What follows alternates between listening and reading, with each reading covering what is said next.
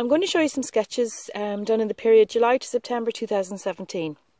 And we're going to start off with August. So this is the shed that Marcel, my husband, and my son Paddy put up last summer. This is a picture of Paddy adding water to the concrete. And he was very obliging, and he stood still for the sketch. And then when I'd finished the sketch, his dad came over and berated him for having put too much water in. And Paddy very calmly said, "Well, Mum hadn't finished her sketch." So he's a good lad. This was done in Kinvara, which is a beautiful fishing village just to the south of my home. Kinvara is in County Galway, really gorgeous little village. And what I did with these boats was I picked out the colours that they had. I suppose I exaggerated them slightly and just made them a little bit more vivid. But they were very vivid in real life anyway. So I chose the colours green, orange and blue, and I made them sort of stand out in the overall sketch. This was a wonderful evening. I guess it says the 14th of August. I went up the road with the dog for a walk at a place we call Moran's. Moran's is a restaurant that sells seafood, and it's on the banks of a wide river which runs along the back of my house. And so the river separates Moran's and the walk that runs past Moran's from my house. So it's only a short couple of minutes to get there. And I went up there this evening, 14th of August last year, and the sun was quite low in the sky, but it was hot and sunny and really strong shadows. And I just sat down in the middle of all these beautiful purple flowers, thistles and whatever these guys are, and they were nodding. I've written nod. They were all nodding in the breeze, and I just thought it was just so beautiful. It was bliss just sitting there surrounded by flowers. This is Dongora Castle, and it's in Kinvara, the village I spoke about a few minutes ago. On the left I've written a story of one of the ladies who lived in the castle. She bought it in the early part of the 20th century, and I think she lived there in the 1950s. It says here, now this was from an old man I met in the castle who had been a boy in Kinvara, so I think whatever he said was probably true. He told me that she wasn't loved by the villagers, and she was a very keen horsewoman. And one day she was going to an important meet somewhere, and she'd loaded her horse into the back of a trailer, and two local lads came up and they convinced her that there was an urgent reason for her to go down to the village and speak to somebody. And off she went, and meanwhile the two boys swapped her horses for donkeys. And as she got there and she arrived at the meet and found that her lovely horses had been swapped for donkeys, and I believe she wasn't best pleased. So this was drawn during Crinne na Mod, which happens in mid-August every year, again in Kinvara. It's a meeting of the hookers, the traditional Galway hookers. They come from Connemara over to Kinvara. Now Connemara is on the other side of the bay. Connemara would have traded turf with the people of Kinvara. The land was very poor in Connemara, but they had plenty of turf, which the people of Kinvara needed for their cooking and heating and so on. And the people of Connemara needed produce, so the Kinvara people would grow vegetables and so on and trade it with the Connemara people for turf. So the festival every year celebrates this tradition. And they race in the bay, and here the boats are racing. And there's two colours of sails, the oxblood and the one I call blackberry, because that's the colour it is, blackberry. It's beautiful, deep, deep, deep aubergine colour. And the sight of the boats racing across the bay has to be seen to be believed. They're like, I don't know, sort of racehorses of the sea. Just, it's a stunning sight, and if ever you got the chance to see it, don't miss it. It's really something you'll never forget. For some reason, I don't know why, but I chose Chief Rewi Maniapoto of New Zealand to draw. I don't know why. But anyway, these were two stuffed toys that my two younger kids had in their early days, and they were very handmade looking, and I thought they'd make good paintings. So they were bought in a rum factory in Mauritius, incongruously enough. And yeah, they remind me of that day with my kids.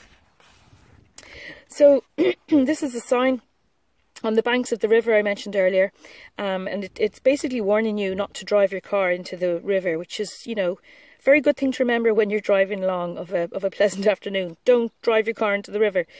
And I drew these lilies. I just thought they looked nice because the colours sort of picked up the colours in the river and the sign. This was painted one evening on the left, it was one evening on the right, the morning after. So you can see the shadows are opposite. Here they're pointing towards the right, and here they're pointing towards the left. So this is the quay down the river from where I live. It's about 2 miles down the river. And I went down there with my son Paddy one evening, and Paddy wanted to swim. So I sat and sketched. I think the water was too low for him to swim, but we went back the next morning and he had a lovely swim, and I think I did too actually. And it was lovely. Late August, water so warm, absolutely glorious.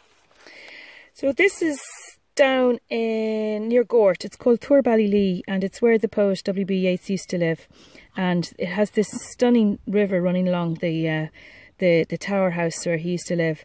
And I just love, there's something about this brackish water with these little whites, whatever they are, flecks of foam floating around in the surface, that I just love. And I love the green moss on the trunks of the trees. And this I drew because I thought it looked well, you know, colour-wise next to it. This is that awful stuff, cow parsley, no, hogweed, that if you touch it with your hands, or any part of your skin, and then the sun shines on that part, it gives you kind of a burn, like a blister, and it can be quite, you can end up in hospital if you get too much of the sap on your body. So you have to be very careful of hogweed. So this one is some flags from the sailing club, down in the sailing club that my kids go to. And the reason I painted them was because it was my son Paddy's birthday and coming up, and I wanted to make him one of these travel mugs from one of the companies that print them onto things for you. So I painted the flags and I transferred them onto his travel mug, and he uses it for his tea in the morning. Shh, Reuben. Sorry, Reuben the terrier is joining in. Reuben, shh, shh. So this is a well-known Galway cake shop called O'Hare's. And the last day before school, I took my daughter Liv, Olivia, and her friend Bethany for a cake. And, well, it was a good way to avoid coveting their lovely coffee cream slices, which, as you can see here, are my absolute favourite. So I drew kind of frantically while the kids devoured their cream cakes. But I loved drawing the display. It was very, very sort of rural Irish and very lovely. So now we're coming to Lee, where Yeats used to live, that I mentioned earlier. Lee Yeats Centre. So this is 31st of August. Now this place floods extensively. The river that I drew earlier floods extensively every year, and catastrophically. So they've had to, this is the thatch cottage that Yeats sort of renovated and made as part of his living abode. And now they've taken all the electrics off the ground area of the cottage and moved them quite high up, so that when it does flood, as it does, all the way up to, in fact I think it floods up that high, all the way to the, I heard that, to the roof of the cottage at times. I mean, really disastrous, but at least the electrics, no, that couldn't be right.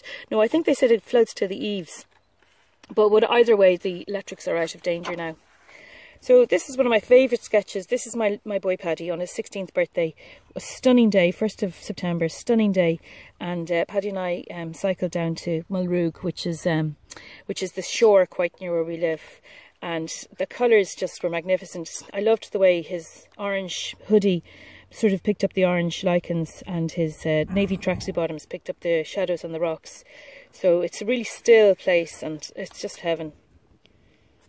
There's Reuben, actually. You can barely make him out, but Reuben loves to dig around in seaweed. Oh, better one of Lee. So you can see the cottage a bit better now with the roses growing over the door. It's a really lovely place, and seemingly when Yeats saw it, he just fell in love with it. And he lived there for, I think, about 12 years, maybe 10, in the 1920s with his wife and 2 children. I think they had enough of it after 10 years. A bit damp and a bit sort of miserable in the winter, but in the summer it's pure paradise. This is what it looks like from the other side. This is the river that I painted earlier. So yeah, apparently they used to sort of sit and fish through the big window in the bottom. So, and there's the cottage from the side. So you can imagine, I mean, if you go in, it really is magnificent, and you can go out onto the ramparts at the top. So it's very romantic. I think it was built in, I don't know, the 12th century or something, but it's really quite magical. This is my attempt at a painting of the tiles that I was painting for my studio. This is the fireplace that sits on a plinth, a concrete plinth, and the tiles were going to go all around the bottom of it. I've since changed my design, but to something a bit more creative. So, but still, I had fun doing this. Oh, this is the Fishery Watchtower in Galway City. I was sort of following a theme of trying to keep colours more or less in a sort of a limited palette. So I went for the bright yellow, the bright blue, and this is the stained glass window that you can see on the inside of the, you can see it here, look down here. So that's what it looks like from the inside. And one of the displays inside shows all these magnificent salmon flies. And I asked Marcel, my husband, why they're so colourful. And he said, well, salmon are full of hormones at times. He says they're very aggressive and they will snap at anything. So the more colourful, the better. So I guess they found out that those colourful ones work. McDonough's Fish Shop. Yeah, this is a very well-known fish and chip shop in the heart of Galway City. Beautiful place, actually. Great fish and chips.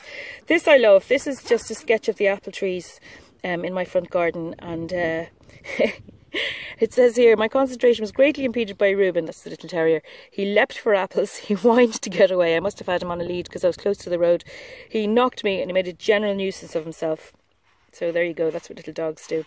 So that's the end of this particular selection of sketches, and I hope you enjoyed them.